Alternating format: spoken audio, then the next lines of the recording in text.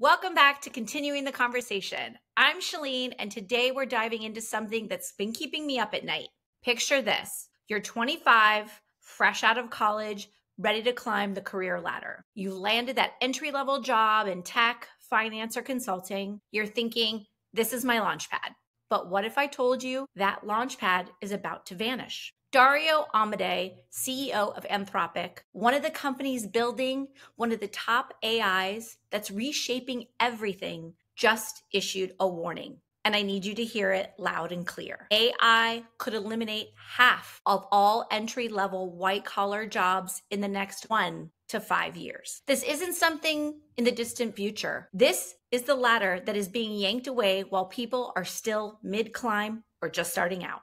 Today, we're confronting what I'm calling the entry-level apocalypse. And to help us make sense of it and what we can actually do about it, I'm joined by my good friend, Rob, the CEO of CharmIQ. Now, Rob, this isn't just another AI will make us more productive conversation, is it?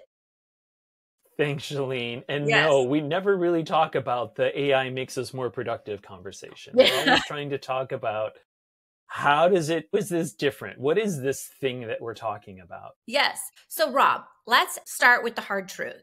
Amodei said specifically he called out entry-level roles in tech, finance, law, and consulting. Why are these jobs, the traditional career starting points, suddenly in AI's crosshairs? And what makes them so vulnerable? Great question, Chelene.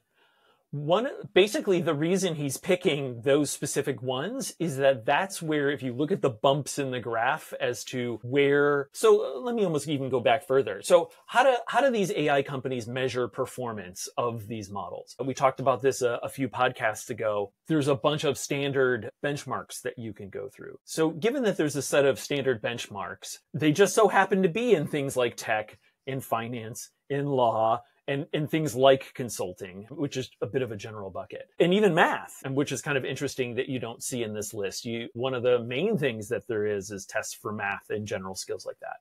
So there's a part of me that just says that the reason why these have been called out is that these are the areas in which these benchmarks already exist. There's not a marketing benchmark, for example. I would be even hard pressed myself to figure that out. So I would say teasing this apart, because we have to kind of look at this from a few angles. Like, are the other ones safe, or why are these ones being called out, and so forth? And what I would say is, again, I think these are specifically called out because they match benchmarks that already exist. And why are there benchmarks there? Just because somebody had a need and they created a benchmark.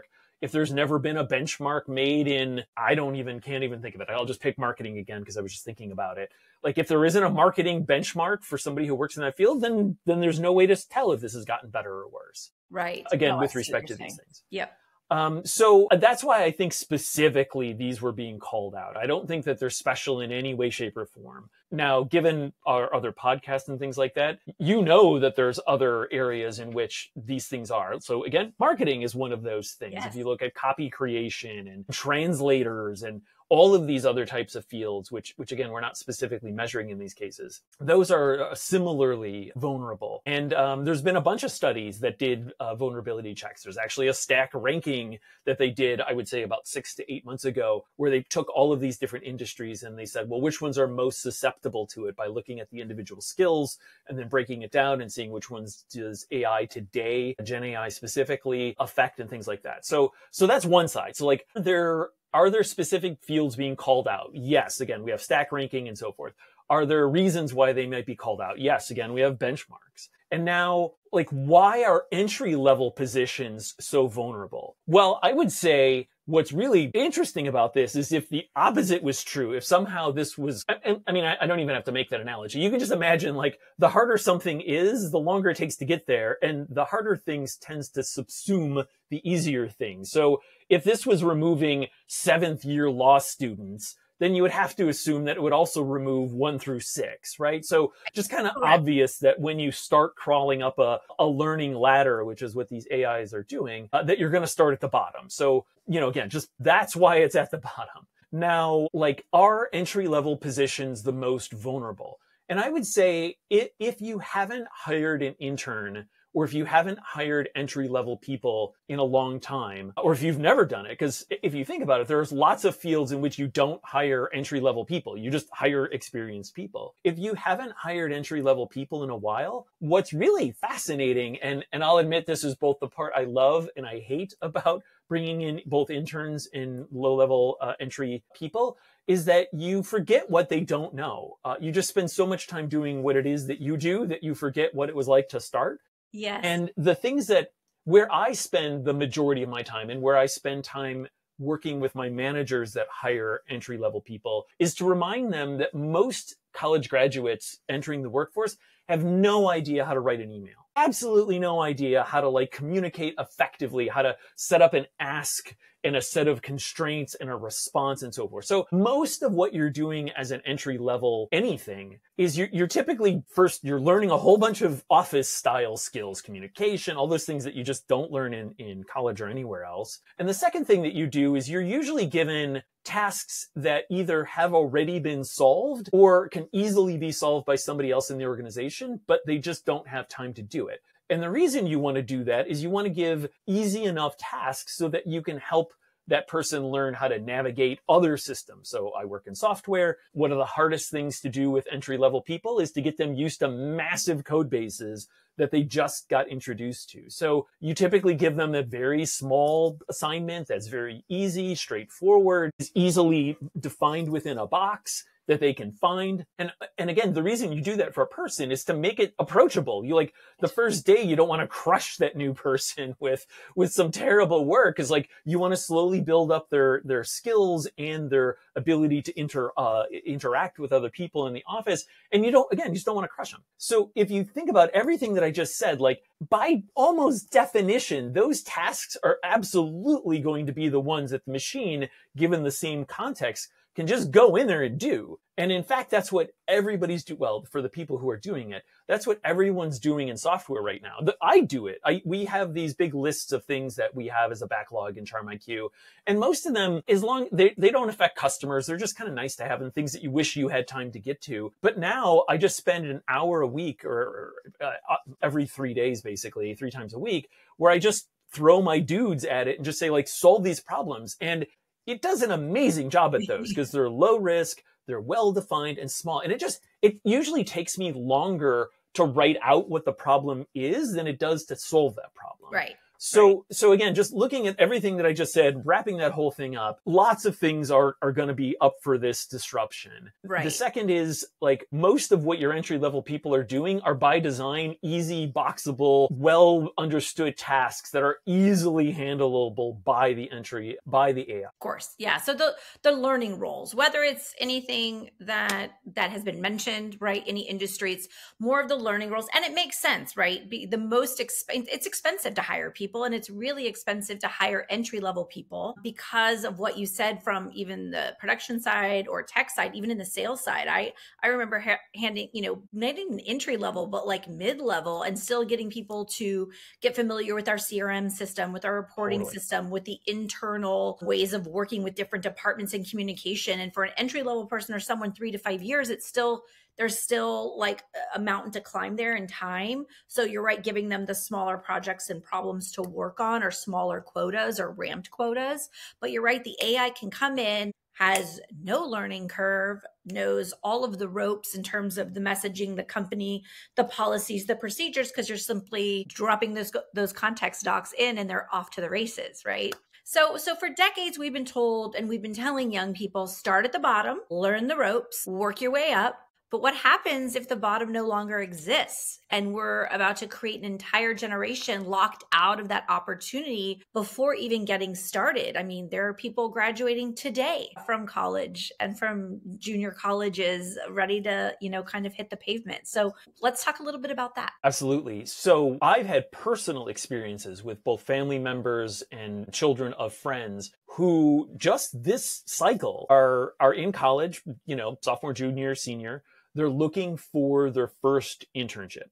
And this was the first year that basically nobody in my Rolodex had internships open. And then on the flip side, again, people who were looking for those jobs had a terrible time. So on my personal experience, I've seen that this is absolutely happening right now. I think that there's a lot of reasons why that's happening, from political brouhahas that have been going on. So anytime you have instability in markets, people are less likely to hire, they're less likely to hire people at the bottom, and like all of these types of things. And then also, again, with all of this kind of disruption that people are starting to see, it starts to make sense to like let your more advanced people use the tools and see if that can fill those gaps of what you would fill. And that's what's happening. Just as I mentioned earlier with myself, like even though I wasn't going to hire somebody junior, I would not hire somebody junior right now because again, the machine was just doing everything that I would expect it of that. Right. So then that gets us to the next phase, which kind of has two pieces, which is what does it mean when you don't have those jobs anymore? And like what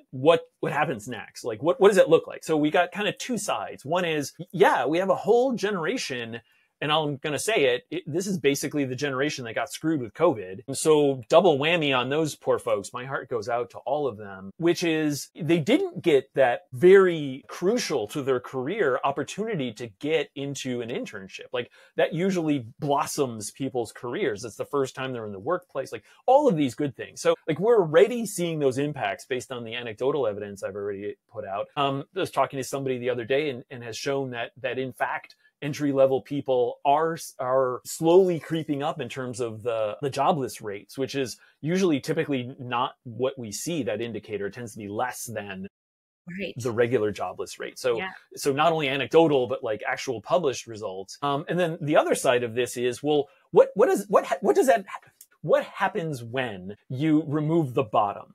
Mm-hmm. And so let's talk a little bit about this. So what's interesting as I was thinking through these problems is I had a very unique opportunity 10 years ago. I was working with a former co-founder of mine, and he had some interesting ideas about law. And he wanted to specifically see if we could better automate some of the tasks around what paralegals do. And this is 10 years ago. So we went around, we did all the standard stuff that you do as a startup, and a pre-startup at that point is, you ask lawyers, like, what do they think? And what does this mean? And we actually had a really good bunch of conversations with people about what it would mean to the structure of lawyers and that whole establishment if you started chopping off the bottom. Because the obvious question is if you have no paralegals, if you have no people starting at the bottom, then you have no funnel going up because they don't just magically appear in the middle of the funnel. Right. Like you have to start somewhere and go up. So it was really kind of whiplashy to me that like I've had these discussions with people and people were freaked out 10 years ago. And we knew we weren't going to be able to do it because the technology wasn't there, but they showed some really strong emotions about what does that mean. And the short answer today is that exactly that. Like I haven't seen the same kind of the feedback that I've gotten in the past. Like people weren't freaked out. People now seem like inevitability. But again, I don't think that they are picturing what happens. If you remove the first level, your first year entry person, then who moves to the second year, right? So like you start to lose your second year. And if you lose your second year, then you lose your third year. So that's all gonna happen, right? Because like we're already starting to chisel that away. So we're already losing that upward funnel. And if you look at what that means and how that grows, that like people aren't just gonna cross from like a senior developer to like a senior legal analyst. Like that's not a parallel path you can make. You usually have to go through the bottom and go back up. So yeah, the obviously is going to happen. Like this is why I personally am so concerned about this is it for economic reasons, it makes sense for people during this time, again, with lots of changes happening in the world and so forth, where it's hard and you don't know whether or not you're going to have the money in your company to go forward because you don't know what purchasing is going to look like. So I get that you potentially would hire less people and you're hearing more about AI and the fact that it can do it and you're trying it and so forth.